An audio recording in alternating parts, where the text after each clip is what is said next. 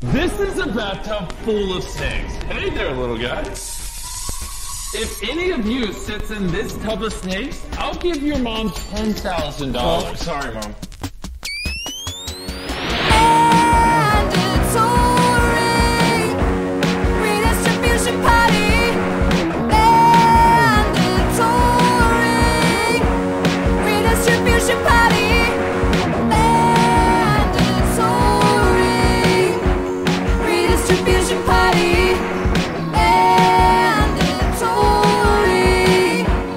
redistribution party.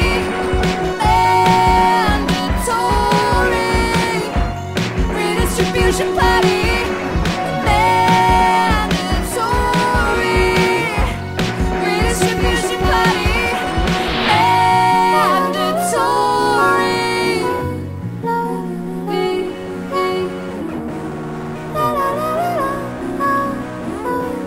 redistribution party. Hello, and welcome to Mandatory Redistribution Party. I'm Sean Morley, And my name is Jack Lewis Evans. and today's episode is about people getting stuff. Do you deserve the stuff you've got, or should I give it to someone else? I don't know, I've got a lot of actually quite horrible stuff. It might not be fair to burden anyone else with it. Well, like what? Ghosts. You own a ghost. Yeah, I own a ghost. If you want to help support the podcast, you too can get some of our own horrible extra content. So why not head over to patreon.com/mandatory redistribution party to pledge a modest monthly dividend so I can build a nice life for myself in this haunted property. We really do appreciate people sharing stuff on social media as well. Thank you. And with that said, it's time for us to... I'm dead. Oh no. Who's this? What do you mean, who's this? I'm dead, and I know you don't like me. Don't like you? I hate you. I really hate you. Should I be here for this? This doesn't have anything to do with me. No, you can stay. Don't go. Clear off. You shut up. Have you watched any YouTube videos by Mr. Beast? I have consumed some Mr. Beast content. I am not a subscriber. You don't have to be. You don't have to be. Yeah, an you'll get account that size, you'll get recommended we'll it. just end up. Yeah. What do you think of his, strat, his MO? I think he's very successful, so he's obviously good at what he's doing. His videos get like 20 million views, right? 20, 30 million views. That is...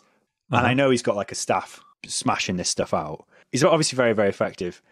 He's also monetized philanthropy, which I think is really interesting because so much of the stuff on YouTube is like, I'm going to react to stuff. A lot of YouTube content, I'm not saying big content, but a lot of the content that gets made and put on YouTube is essentially people sat in front of their computer reading through articles they don't like or saying why the new Star Wars is bad.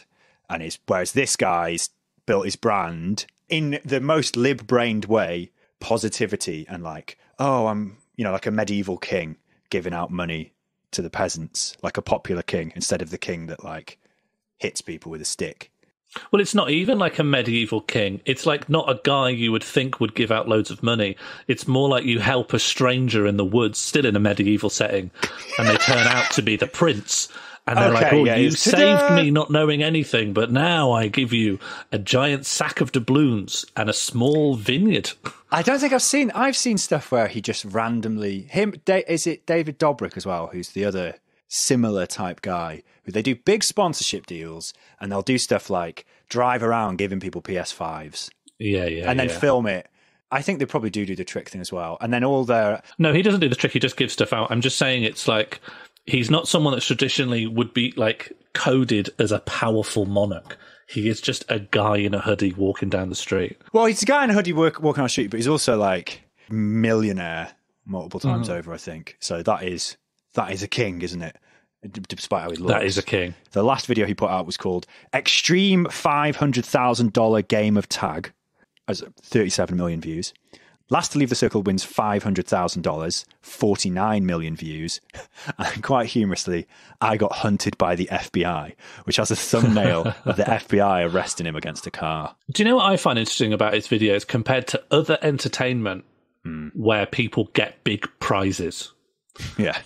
In that, like, game shows. I think that kind of positivity where you watch someone get a big thing, that, you know, he's not invented that. That has been like a kind of reality TV since the very beginnings of TV. Game shows. Normally, Well, yeah, but normally you'd have to do a thing, right? You'd have to like got to win the game run show. a gambit. Yeah, you've got to Well, you collect got to enough stay in the crystals. circle. Last to leave the circle wins 500. You got to win tag. He's done a lot of that, and also he released an app, which was actually an app like game, and you have to hold your thumb on the app, and it goes live at a certain point, and then everyone has to do it. And whoever keeps their thumb on the longest gets like a huge cash payout. But it can be competed against tens of thousands of people, all of whom probably live in poverty and are making themselves ill with this thumb game in the hope of a big cash Do you have payout. to use your thumb? Does it know it's your thumb? Could you put like a sausage on it or something with a clip? I think not a peg, not a dead sausage. You could use a living sausage probably. microwave. Oh yeah, it needs to be warm. Do you think it's what? Do you think it's got heat detection? Maybe it needs a fingerprint. I suppose sausages haven't got fingerprints. Well, it's nothing special to the app. It's what's used to detect touchscreen. So you can't like put a bit of a ham. Maybe you can. I don't know actually. Can you do touchscreen with a piece of ham? Please try and let us know. Yeah. Mail in now to earn your chance to win acknowledgement. But what I mean is like. Sorry, I've just seen a video titled "Would you sit in snakes for $10,000?" Well, okay, so that's like that's game show stuff, isn't Yeah. it? That's still like you do a thing. But Did you do it? Here's some money. It's that the money is so much lower. Last to leave the circle, $500,000. Would you sit in snakes? That's $10,000. That's the circle. That's much harder than the snakes. I think based on the sponsorship deals being of just varying amounts, you just have to. You can't always pin the idea with the amount of money available always so neatly. Big Circle have got more money to donate than Big Snake. I mean, Big Snake's always not been doing well for the big cash. When do you hear about Big Snake these days? Yeah. I just call it Snake. And unlike, like a lottery, no one is like even signing up to be a part of it. Yeah. People are just living their lives. And then, magnanimity swoops upon them. Although it's not really magnanimity because he wouldn't, if there were no cameras, if for some reason his YouTube account got turned off, he wouldn't continue doing this, obviously, and no one thinks that he would. Well, as I said, it's commodified philanthropy. Well, it's almost like it's kind of a pyramid scheme in that he gives the money out on the idea that he'll get more money in and that he'll give more money out to make his old videos seem less interesting, the new videos seem more interesting on the basis that he can get an even larger sponsor. And it's based on this idea of like perpetual growth, which for years has been like... It's been working. Now we can give out cars and houses, whereas previously he could just give out wads of cash. I mean, so many YouTubers are like flashes in the pan. And also it's just this like churn of... Because if you think of other big YouTubers, if you think of like KSI, PewDiePie, and a lot of their stuff is like gaming content or reaction content. So they're kind of like doing similar stuff to like basic Twitch stuff, but uploading it as YouTube videos. PewDiePie's still got the most subscribers, 108 million subscribers. That's the early adopter. Number 2 is something called, that I've never heard of, understandably, which is Kids Diana Show. Okay. Don't know what that is. Don't know if it's like the Young Adventures of Princess Diana. Do you remember like the I Indiana hope Jones so. series? That's what I Kids, don't you're want to too check. young to remember. You're too young to remember Princess Diana. Let's start right from the beginning. Let's tell a story. And young Princess Diana meets like important historical figures. Yeah. Princess Diana speculative fiction made with CGI. Princess Diana young adult series. Princess Diana, the Second Coming. Number 3, Little Nastia. That's a child vlogger. Vlad and Nikki, child vloggers. Dude Perfect. I know that, I think. I think they do... they like do stunts, or tricks. they're going to be some of the slow-mo guys. Something's going to happen, and then it will be done in slow-mo in 4K. And then at number 6 is Mr. Beast. Right. But Mr. Beast is very different from all that other stuff we've just described. He's certainly not. I think he's closest to Dude Perfect. Yeah, because he's not. PewDiePie is like much more gaming content. The other stuff is kids. He's probably quite close to the tricks because it's ultra high production values. That's why he has a team of like 50 people. I think it's not a personality channel. You want to see this guy get a car, and Mr. Beast just facilitates that. And so the guy gets a car, and you want to see what happens and what it looks like when a guy gets a car randomly. I don't see that in life, just like I don't see in Dude Perfect. I can't see a guy throw a frisbee out of a skyscraper onto a frog in 4K, but slowed down to 1/10 of the speed. You're not clicking on it because it's Mr. Beast. You're clicking on it because of the clarity of the concept of each video. The concept of each video is very clear. Yeah. I'm going to give this guy a barrel of cash. Yeah. And then I click it and go, do you think will he like the barrel of cash? Oh, he does. And I guess people watch that because of the stupid concepts like, it's a good question. Would you sit in snakes for $10,000? I probably you might want to know the answer to that. And then also people think, I would like money. Money would help my life be less bad if Mr. Beast gave me money. So then you can live vicariously through the people sitting on snakes. Yeah, it's kind of like economic escapism. And you just see a person get stuff, which is not the case in like a quiz show or a game show. I think actually when you're watching a quiz show or game show, the bit where they get the prize is actually the least good bit of the show. You want to see them do a thing. You want to see if they can recite the name of this king or queen or grab enough floating bits of paper and a big crystal. But also, I don't care about how much money they have. Maybe you want them to fuck it up and shout the answers at the screen or something, and maybe you get that from these premises as well. Like, I'd sit on the snakes for way longer than that, you stupid fucker. Yeah. I've been sat on them for weeks by now. I'm sat on snakes now. Where's my money? Yeah. I'm sat on snakes for no reason. I've not been given an incentive to do this. And look at me. I've been bit. I'm in a snake. Yeah, I'm ill. I'm being digested. And this is what gets me, right? So one of his things is he doesn't live in like a gated community or a mansion. He just lives in a house, right, in suburbia of South Carolina, I think. Oh, who knows? America. And so he's going to drive out and do these things, but presumably there's like a limit to how far he's going to drive, right? Why drive 200 miles to give someone £1 million when you could drive 10 miles to give someone... Like, it's not going to be a better person. Why further increase away. your loss? Yeah, by right. the cost Why of a spend more tank of fuel? petrol. Yeah. The You're already video's not any spending £1 million.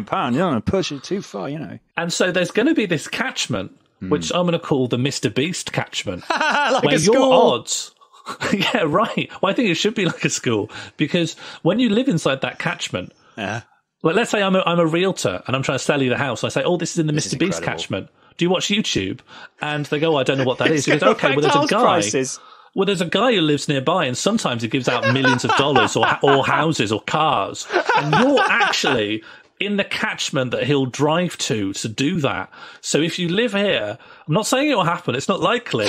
But the reason this house costs so much is because it's in the Mr. Beast catchment. A new, previously unconceived form of gentrification. YouTuber house price inflation.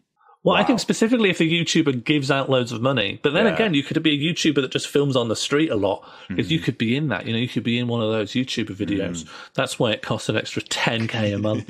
You could catch a glimpse of yourself with motion blur, horribly taking a bite out of a Zinger burger. Yeah, you could see yourself as one of those weird-looking individuals that, as a joke, the editor that the YouTube sends it off to just crash zooms in on and does like an Eric Andre cut.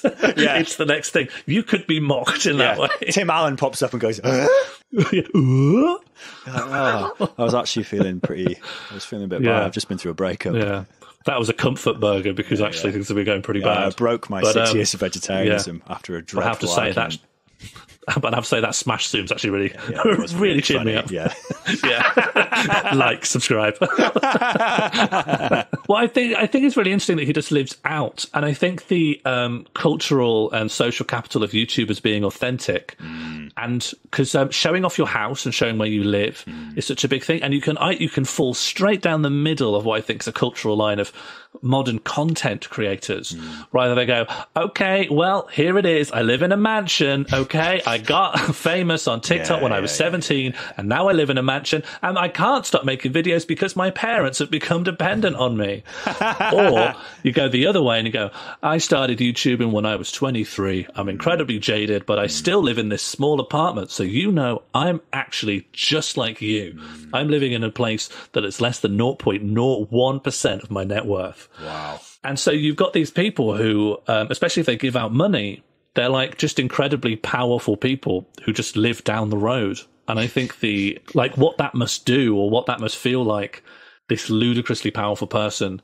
There's this thing that in medieval history, there's a point when people think of like what a town looks like in medieval Europe, they're going to think of like a big Motte and Bailey castle, and they're going to think, oh, the king lives in the keep in this big tower that like surrounded by either the family of nobility or advisors and stuff. Yeah. And that like came about like halfway through the medieval period. But before that, towns were like made of wood, right? Oh, They're like, classic. and so there'd be like a big wooden fence, and in it there's just wooden little huts. Yeah. And so the king just lives in another hut. There's a special kind of political power that only really exists in this time, which you get from like being the king's neighbor, or the king comes into your shop on Sundays to like get a kipper, and you could be, hey, king, oh yeah, I heard you're going to do a war. I've got some thoughts on that. They go, oh, okay, yeah, I love your but you talk kippers. to your neighbours, even if your neighbour was the king, you just don't want to. It would be nice You're if you got your talking neighbours. as a 21st century jaded fool. Back then, everyone was friends. With the king? What, you like knocking on the king? Have you got some sugar? Wouldn't you? No. He's a fucking king. He could kill me. He could exile me. Or you could get the best protection of anyone in the town because the king is your friend. Well, no, because Then imagine. you become unkillable. Yeah, you but become then unkillable. what- Let's say someone wants to start a pub brawl with you and you're the king's mate. What if they hate the king? And they're like, oh, there's Jack. He's fucking mates with king. Let's fucking smash a bottle on his head. Come at me. I'll tell the king what happened. Oh, And tell him when you're fucking dead because you've been glassed by Gloric the Big. I would be out drinking with the king, thank you. I think you're very optimistic about how sound the king would be. I think the king would be, like if you've had a rough day and you're like doing, I don't know, whatever some fucking medieval idiot's going to do in the middle of the night, you might be like, oh, I'm just going to play bongos, going to smash my bongos for a bit. And then the king's like, can you shut the fuck up? I'm trying to sleep and you're on the bongos. So like, I thought I was playing quiet. I'm really sorry. I'm going to banish you. Soured. Yeah, you've been banished now. Like, I've been banished for bongoing.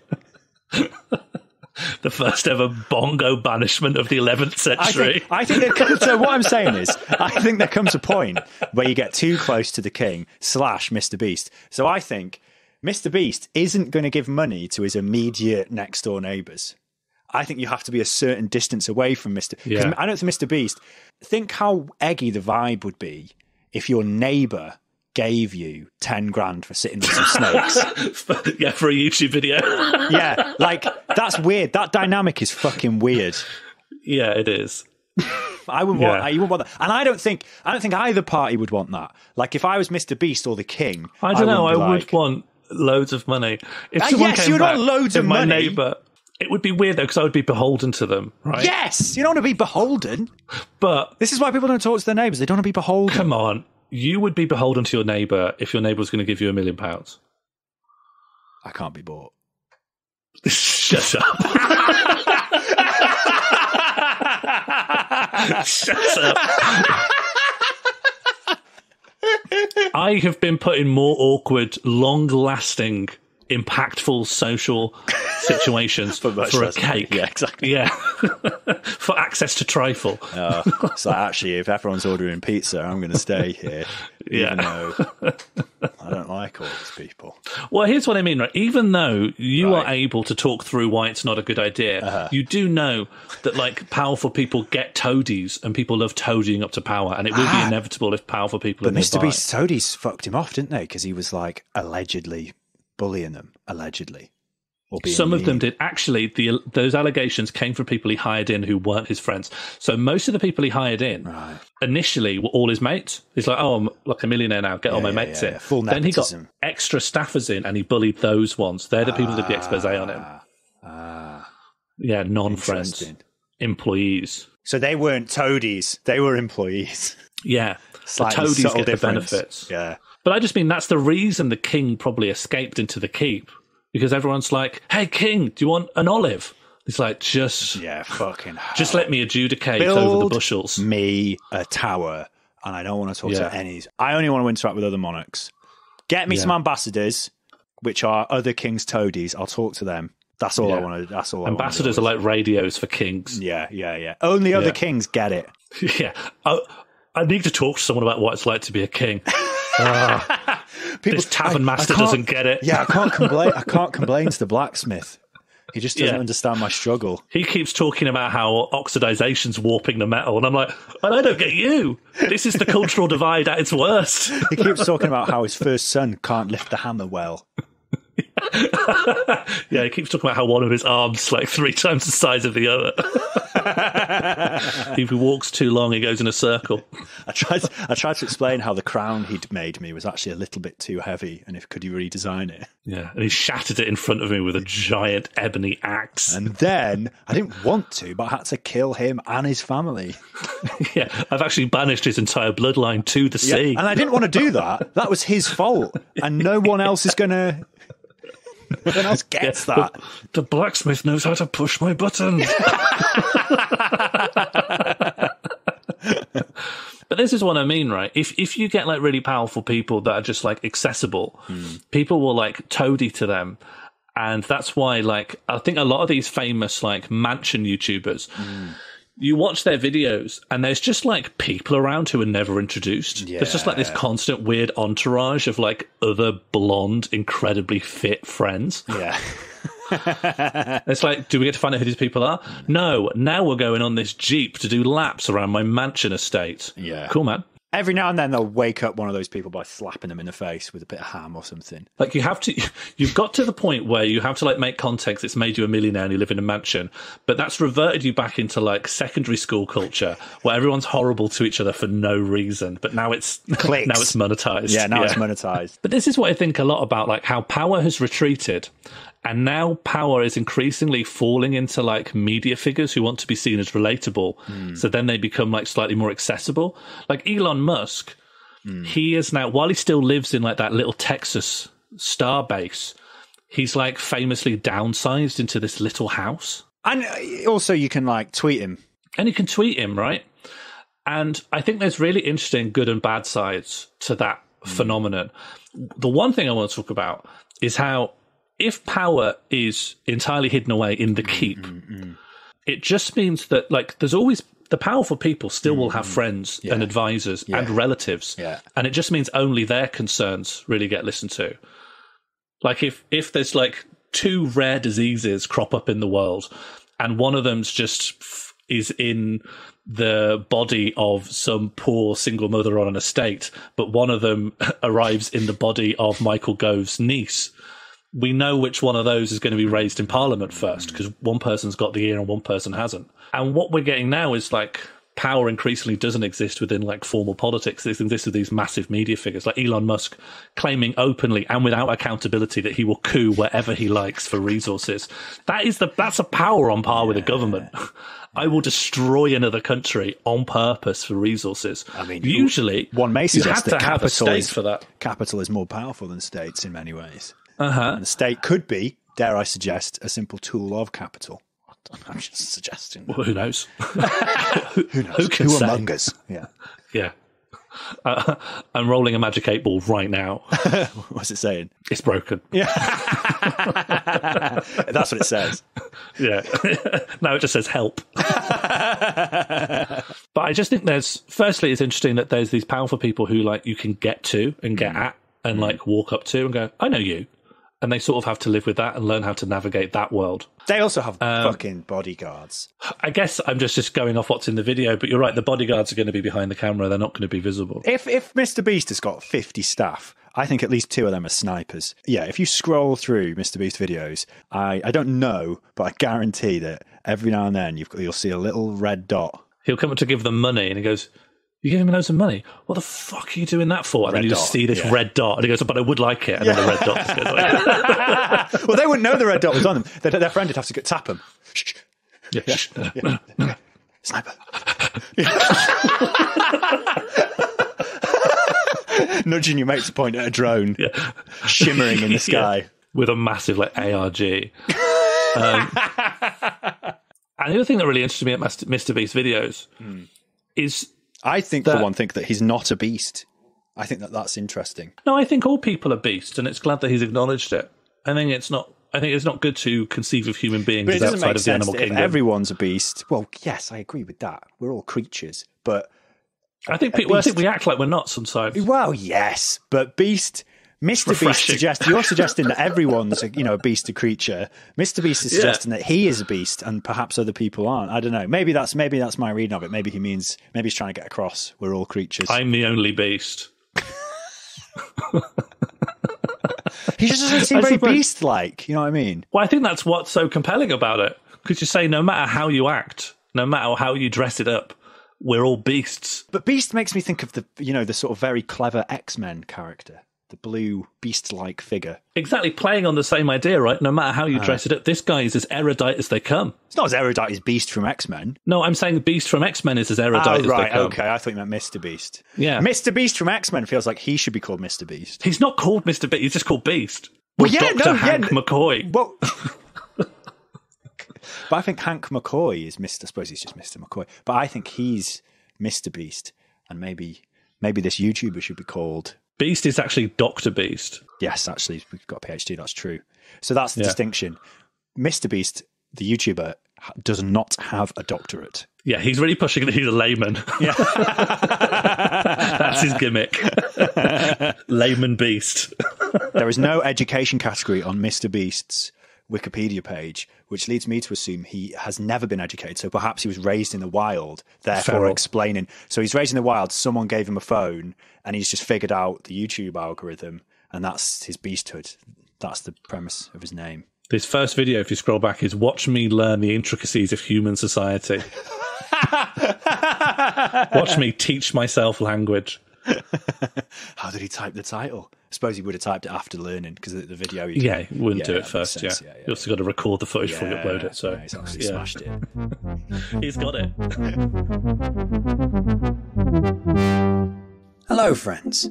Seeing as this episode is about getting money randomly, I want to talk briefly about getting money justly. I would like to tell you about something called the Wilt Chamberlain argument. Wilt Chamberlain was an amazing basketball player in the 1960s. But Wilt Chamberlain didn't make the Wilt Chamberlain argument. A philosopher called Robert Nozick did. Also, it's not really an argument about basketball. The Wilt Chamberlain argument is an argument in defence of inequality.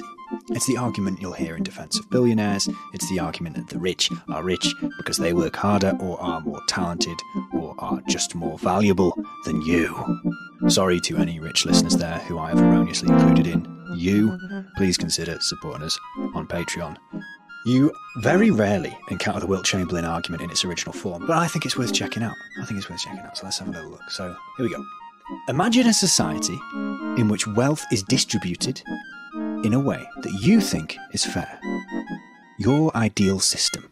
This is distribution 1. Distribution 1. Robert Nozick says you have to be fine with this distribution because Robert Nozick let you pick it. Imagine that in your society where wealth is distributed in the way you think is fair, there exists the talented basketball player Wilt Chamberlain. Nozick invites you to imagine that Wilt Chamberlain has in his contract with the basketball team that everyone coming to watch has to pay an extra 25p into a box at the gate. Every one of these 25p's goes straight to Wilt Chamberlain after the game. Robert Nozick now wants you to imagine that over a season, 1 million fans voluntarily pay their extra 25p into the box. Wilt Chamberlain now has £250,000. This is distribution 2. Distribution 2. Remember distribution 1 was however you wanted it? You dirty commie. Now you've got, through entirely voluntary interactions, distribution 2. Wilt Chamberlain has got $250,000 from his special box. Nozick now asks you, he pops out of a bin, and he says, "Is this new unequal distribution just?" He let you pick the first distribution, and you thought that was just. So surely, given everyone started in that just position and everything that's happened in between is voluntary. When they put their 25p's in, that was voluntary. This new unequal distribution is also just. Wilt Chamberlain is entitled, that's Nozick's words, entitled to his £250,000. Furthermore, Nozick reckons any attempt by the state or anyone else to redistribute wealth from Wilt Chamberlain would now be unjust. Unjust. So we have justified inequality. And this is Nozick's beef with socialism, or at least the socialism in his Cold War American brain. In Nozick's own words, The socialist society would have to forbid capitalist acts between consenting adults. so that's the Wilt Chamberlain argument. I imagine, even while listening to it, you'll notice some interesting things that you might have seen elsewhere, because so many other arguments are kind of rooted in this. I'm sure you spotted a few. Let's see if we've got the same one. So firstly, they always pick a sports person, don't they? They always pick a sports person when defending the rich. It's funny how they never pick like a petrochemical oligarch that owns the basketball club or the football club, and they take the vast majority of money without ever touching a ball. Like, one of the maddest things about this thought experiment for me is that Nozick thinks that a capitalist who owns this club would let Wilt Chamberlain add his special 25p box that they wouldn't take a cut out of. Secondly, that little first distribution trick, that's cheeky. Distribution 1, remember that? Remember Nozick let you do that? Wow. Nozick seems so generous when he lets you choose how to, quote, distribute the wealth. Buddy. Redistribution. Who are you arguing with? Fucking Lib Dem. I want workers' democratic control of the means of production. I don't want to just move numbers around bank accounts. If Wilt Chamberlain did then somehow end up with £250,000 under a genuinely leftist system, what could he actually do with it in an economy based on need rather than profit? Like, he can't be a landlord to like extract rent. They're gone. He can't start a business like telling workers what to do. It doesn't have to be worker controlled. He can't be extracting surplus value from anyone. So he's got his £250,000. What's he actually going to do with it? Somehow, I don't think Nozick thought about any of these questions. I think the limit of his imagination was move numbers round bank. But the glaring bizarre thing here is Nozick's total ignorance of the horrific violence that brings capitalism about. Like, no one's starting from the same egalitarian or equal distribution. That's why I think he has to let you make up distribution 1, because he knows he's fucked otherwise. You have to imagine a fair thing that then becomes unequal. Like, private property and wage labour aren't natural or inevitable. They were established by violence and are maintained by violence. Like, workers don't enter the labour market voluntarily, nor do they volunteer for an economy where spending money from labour was their only way to get stuff. Like, oh, they voluntarily put their 25p in the box. Where the fuck did that come from? The capitalist system was brought about by centuries of class war. Like, I mean, Wilt Chamberlain. He's picked Wilt Chamberlain, who is a black American. Just think about the horrors that must have been endured by this guy's ancestors alone that Nozick's just ignoring. Like, never mind the special box at the stadium. Robert Nozick probably owed Wilt Chamberlain like £250,000 in reparations. There you go. That's the Wilt Chamberlain argument, and a couple of reasons I personally think it's fucked. What more can you think of? Get in touch.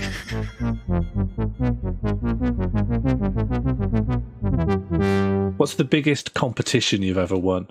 I remember the competition I remember winning is a raffle at a working men's club for like the Christmas party of this brass band I was in, and I got some really nice biscuits. You know, like the Marks and Spencer Belgian biscuit selection. Oh, that's nice. Yeah, but it's out of date. They raffled off some out of date biscuits. Good. I mean, That's I cheeky. still am. Raffles are the ones where, like, you don't pick the prize, right? If it comes up with a number, you get the thing associated with your number. Yeah. I hate that. I used to love raffles as a kid, but then I would always, if I ever won one, I'd like win alcohol, and I'm like, I'm not allowed this. Alcohol, yeah. I can't have biscuits this. Do you know what? Thinking Why back, did you let me enter if there's stuff in there that's illegal for me to have? I wonder if I won alcohol and they swapped in the biscuits to be like, we don't want to give this child alcohol. I've got a faint. That's like you saying that has tingled something in my lizard brain memory. Yeah, we'd rather poison them with off butter than alcohol. We have to poison this child. We have to honour our word and poison this child, but it's up to us to work out with what substance. What have you won? I've definitely won a lot of alcohol that I wasn't allowed to have, thus invalidating my my position as a raffle competitor.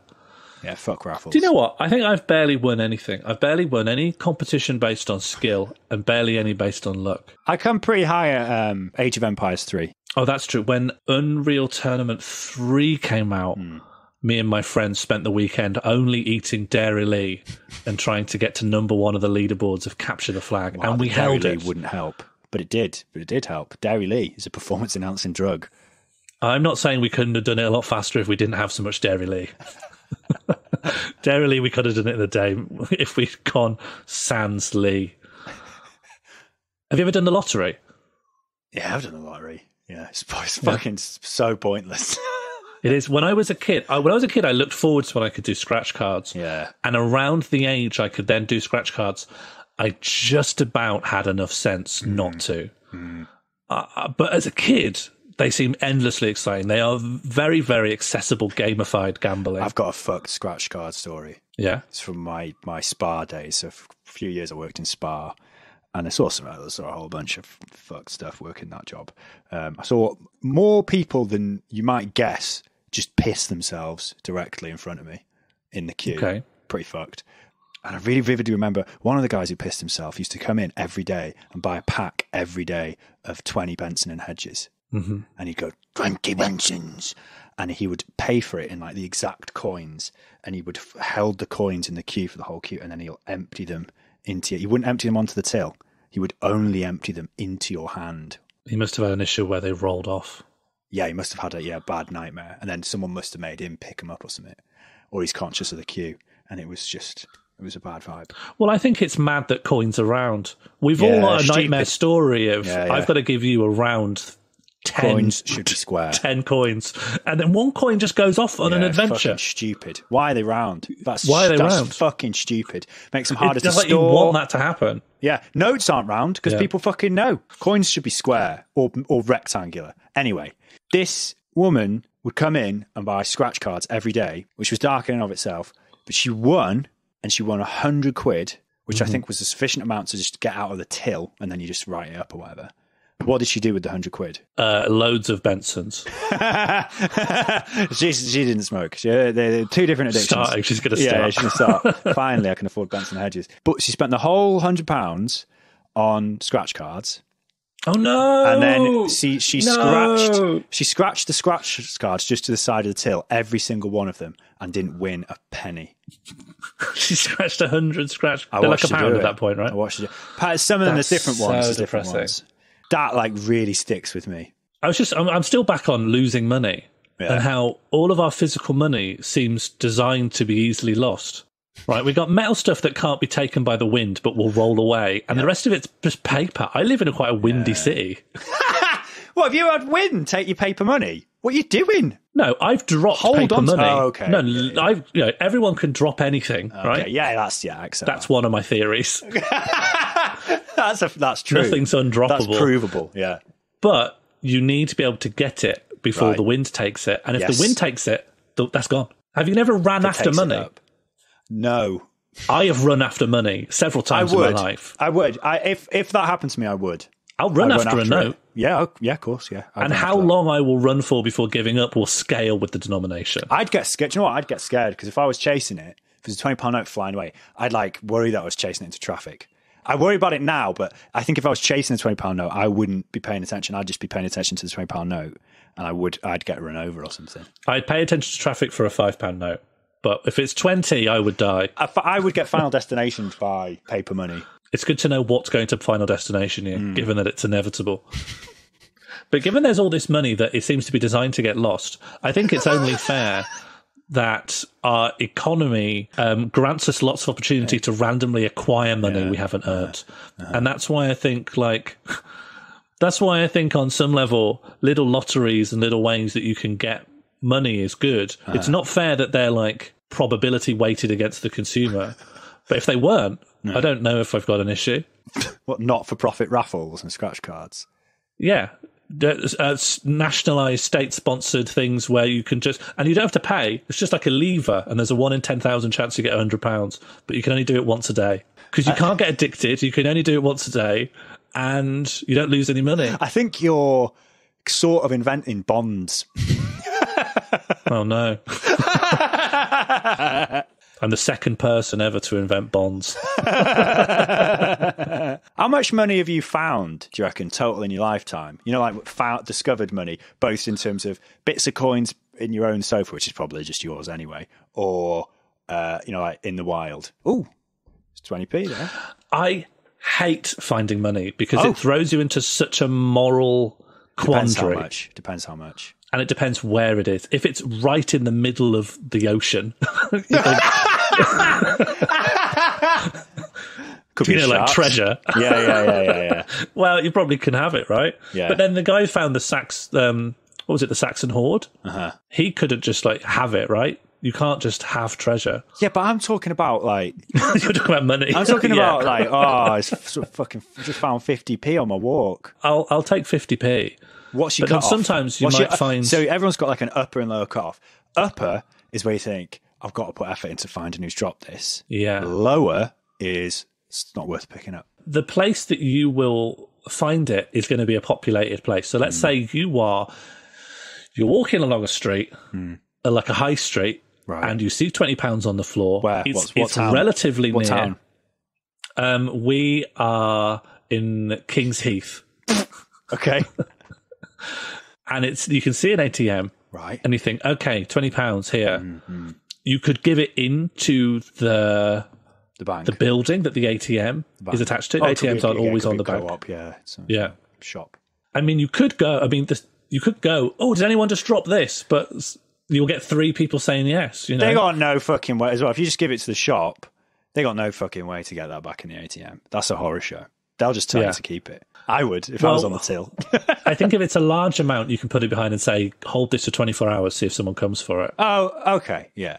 Yeah. If it's a large denomination and people know they've dropped it, then there's someone coming saying, have you got this specific denomination of money back here that I dropped? It's a night. I think I'd still say it's because it's just a nightmare to prove. Yeah. It's a nightmare to prove. If someone It's a gets nightmare to wind prove. that there's £50 behind the counter that's up for grabs, if you go in and say, "Oh, I forgot this yesterday," so you'd have to kind of do it. So you'd have to, if you hand it in, you'd have to do it like when there's no one else in the queue. Like, listen, mate. You'd have to tap it out in Morse code or something. I don't want, I don't want the guilt of holding on to this because I don't want to steal. Someone might need this for like their medicine or something. Yeah. If they come back, here it is. If you're in a crowded area but you need to hand the money in, you can write out a little explanation, put it in with the money, and then shake it into their hand like it's a bribe, and just pretend you're bribing them. Yeah. Say, I hope we can come to some kind of understanding. Yeah. Or actually bribe them. Or just actually bribe them with that money to become the manager of the shop. And then you could put a security camera by the ATM. I've not helped that person, but I won't let it happen again. Security camera by the ATM. The person comes back, they're looking for the ATM, and then you talk through the tannoy. I can see you, and your money's gone. However, I have named the camera after you. Since you're the donor. Yeah. Well, this is what it is. Like, people lose money all the time, so there should be ways to just randomly get money to offset that and ensure some kind of equilibrium. So you think everyone should automatically be entered into the lottery all the time? Well, just to check, right? The lottery is not for profit, is it? Where's the money for that? They seem to fund a lot of random stuff. What is the National Lottery? The National They fund all Lottery. kinds of stuff. I've received wages from places funded by the lottery, so I've been funded by the lottery. Just going to do the most podcaster thing we've done on this podcast, which is to do the Wikipedia definition of the National Lottery, which is: the National Lottery is the state-franchised national lottery established in 1994 in the United Kingdom. It is operated by Camelot Group. Of all money spent on national lottery games, around 53% goes to the prize fund and 25% to good causes. Oh, so it makes so much money that they can pay for the prize fund and just other stuff. 12% goes to the UK government as lottery duty, 4% to retailers as commission, and 5% to Camelot, which is the company that runs it, with 4% to cover operating costs and 1% as profit. Wow. The lottery is therefore immensely profitable. Well, yeah. That's intense. So that prize pool, what did they say it was? Around 40 to 50% is the prize pool? 53% goes to the prize fund. Wow. So that prize pool, if you ran it completely at a loss, it could be like twice as much. But the odds, it also gives the odds to win it, which are 45,057,474 to 1. Oh, yeah. When I was in university, a lecturer there's a kind of mathematics, actuarial mathematics, which is how they process insurance claims. So it's all about working out probability-based investments.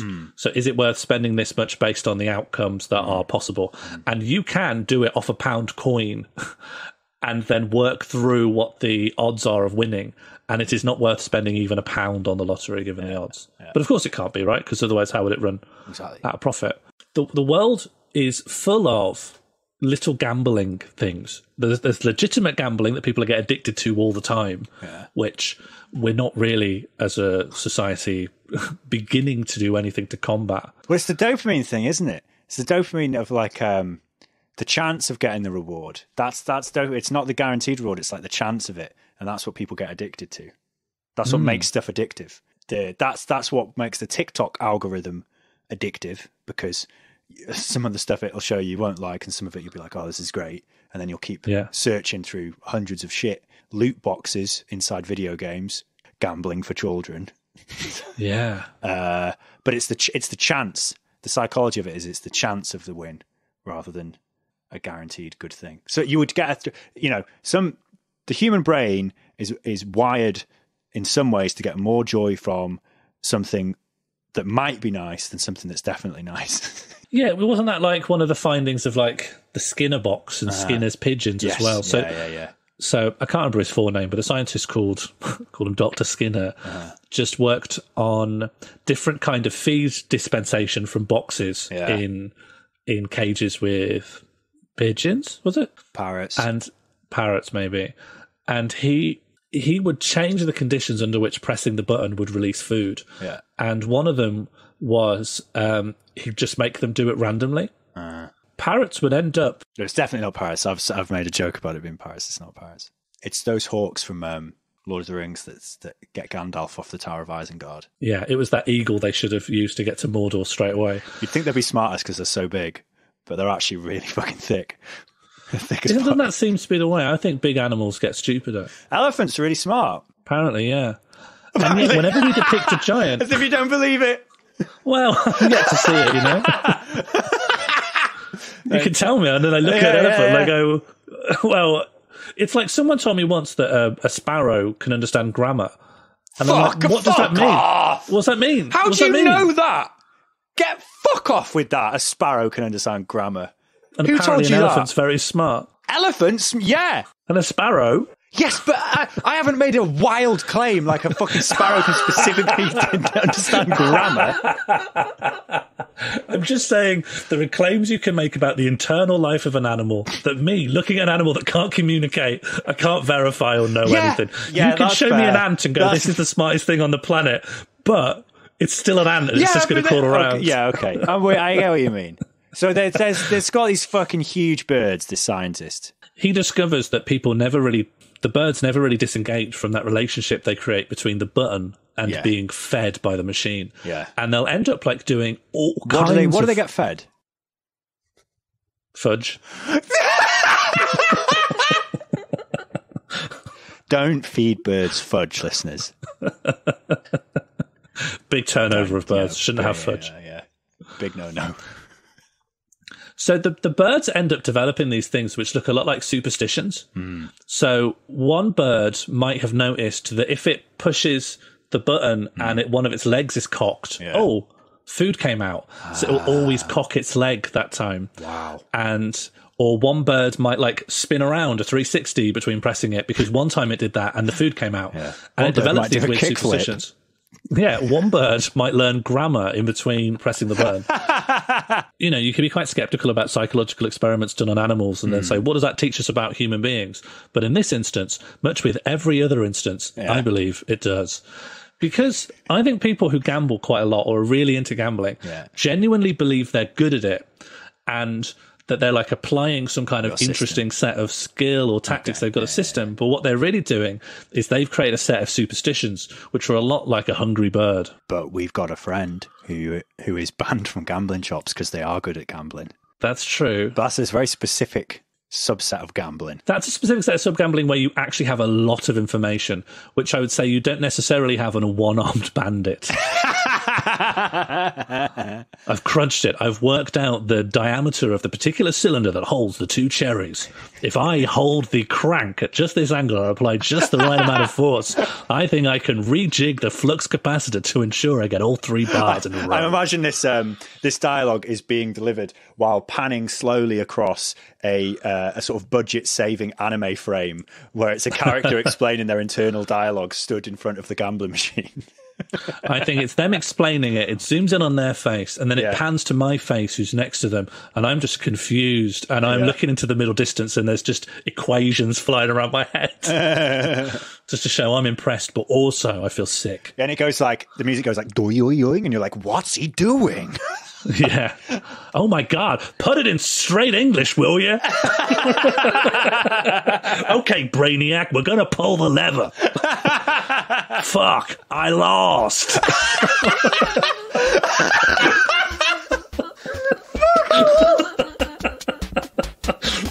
What next, wise guy?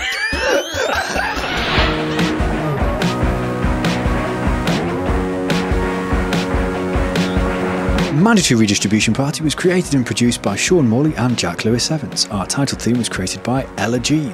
I put Take Me Out to the Ball Game under the Wilt Chamberlain part because I hoped it might wind someone up that knows that that's supposed to be for baseball, not basketball.